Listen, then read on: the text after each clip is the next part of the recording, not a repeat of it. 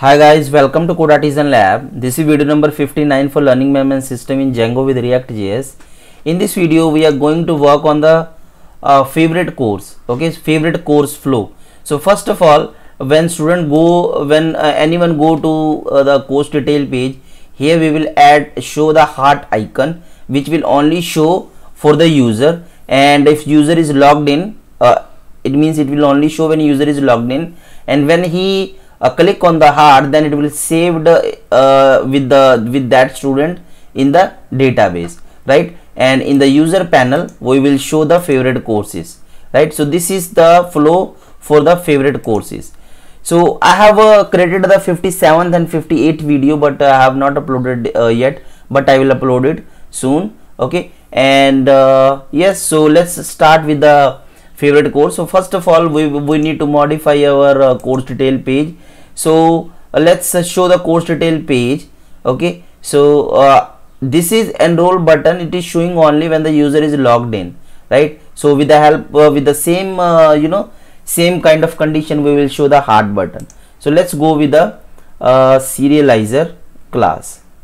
Okay, serializer. Let's see, I'm saying serializer. Let's open the course detail page. Sorry. So we have here, so it's showing enroll in this course, right? So it is if enroll status is success, user is login status is success, then it will show. So similarly we will show here. Let's show here, if user login status, currently we will show only for the user login. After that we will show here the for if user is already add as a favorite, then we will also we will show already like here we are showing you are already enrolled in this course. Similar message we will show, right? So if user is logged in, then here we will show the heart icon, class FA heart, right? So here we are. It's not a class, it's a class name. Sorry. Okay, so here it will be mark as favorite, right? Mark as favorite, and we will create this function. So here we are, enroll in this course. Similarly we will create a function mark as favorite course, right? Here we are, and the constant is this, and this is arrow function, right? So okay, so now let's see, it's not showing the heart. Okay, so it's not showing the heart because we didn't included any library of icons. So Bootstrap Icons, let's go here. This is okay, and it's saying npm bootstrap icon or install. How we can install this? We can just simply add this URL. So copy, paste here. No, don't need this. I will save this in our folder. We will save this in our folder. Here we are, save.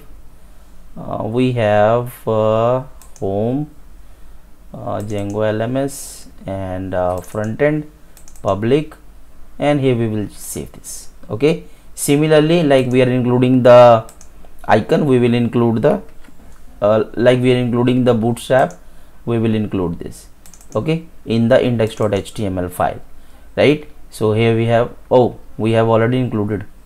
Oh, it means we have added already. Oh, that's fine. So we don't need this. Actually, let's do that. Okay, so here we have icons. So let's say which icon? Heart icon, heart,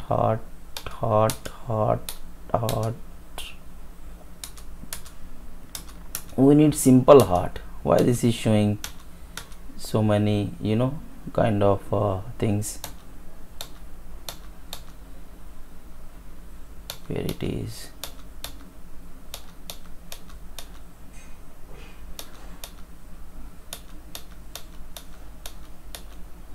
Yes, so we can say before it was you know, heart empty, and after that we will fill with the path.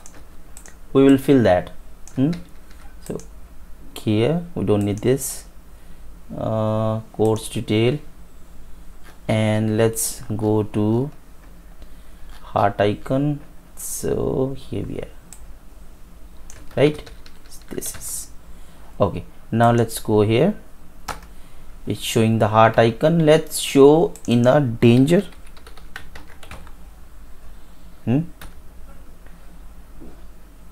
Or we can change the size, heading, how it is.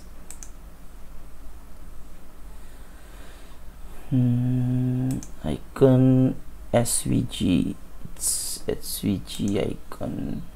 For the SVG we can paste this path. Okay, no problem. Button, this is button, or we can say button outline, right? So button outline we have. Let's go here. Okay, button outline danger, button outline danger. So yes, this is working. Now let's say heart, or we can say fill, heart fill. So here we are, fill. Yes, this will work. This can work. Okay, this is perfect. Okay, and let's add one more thing, title. So mark as add in your favorite course list. So okay, so add in your favorite course list, right? So yeah, so let's start working on this. So we will save this, and then we will show in the user dashboard. First of all, when we click on this, if user is logged in, then it will show. If user is not logged in, then it will not show. Let's check this. So here we will go, here it is not showing. Okay, so if user is logged in, then it will show the alex@gmail.com, password is something, right? And let's go here. Okay, so if user is logged in, then it will show. And when if already user marked as a favorite and click on this, then it will unmark from their list. It means a delete from their list. Okay, so we will perform toggle functionality on this. Okay, so let's start with this. Okay, so let's create the functionality for adding and removing course from the favorite list of student, right? So first of all, we need to create a model, right? So here we have created the model, favorite course, student ID, status, right? Actually we don't need the status even, because we just need to save the course and student ID. Okay, and we'll just remove that row. Okay, but if you want to keep it, no problem, you can keep. So we have created first of all we have created the model, then we have created the serializer. Here we have a serializer. Okay, this is same as you know, enroll status. Okay, and then we have created the URL, and this is the URL, student add favorite course, student favorite course. I'm calling this view, right? So this view is here, student favorite course detail, not detail, this is a favorite course. We don't need this detail, we don't need this view, right? So student favorite course, and this is the atom editor. Okay, I am trying to, you know, trying to do something new, so that I'm using the atom editor. Let's see how useful it is, and how we can switch from the visual code to atom, or it is beneficial or not. Okay, but I can see that theme is not very colorful, but yeah, it's okay. So this is the serializer, a student favorite. Okay, I am just interrupting this.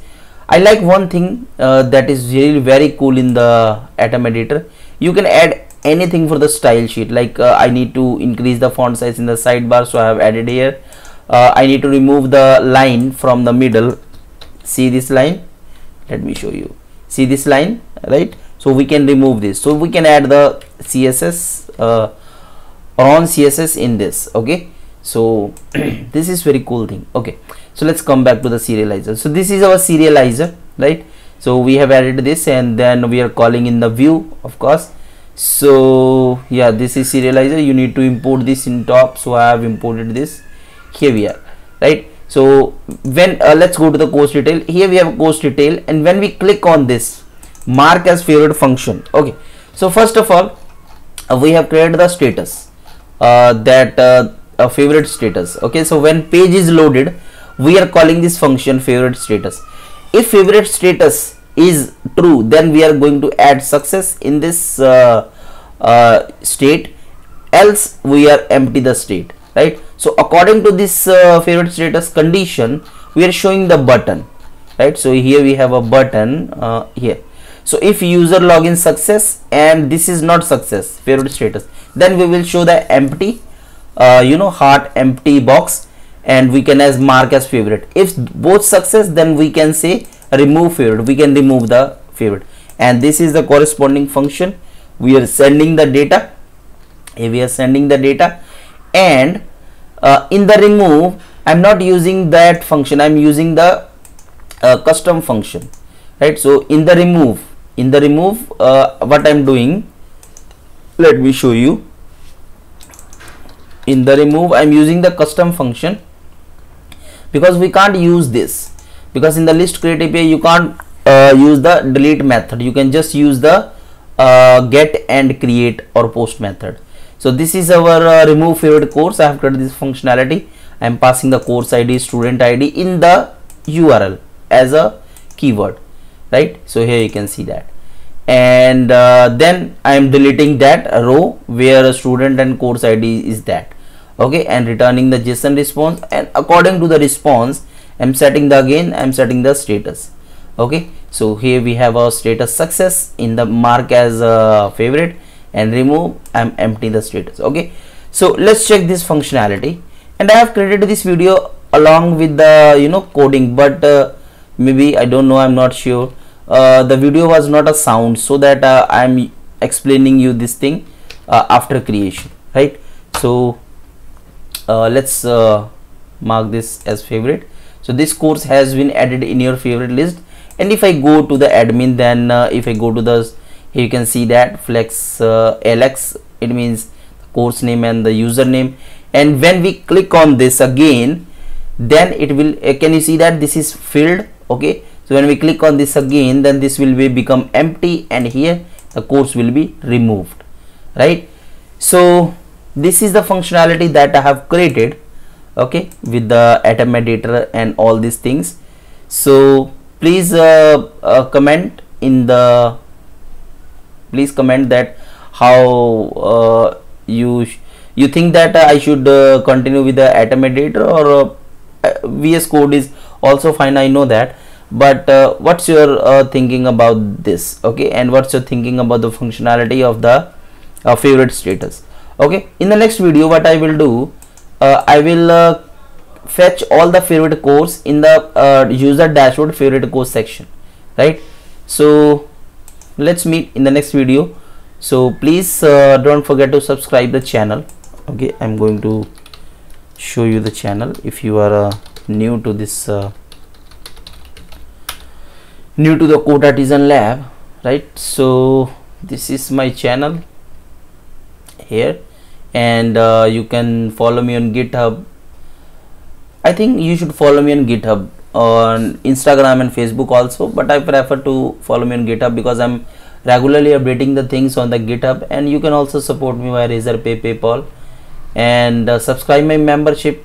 The membership has lots of benefits, and send me your email ID after supporting. Okay, So it's not a fixed thing. You can support me any amount of any small, any big.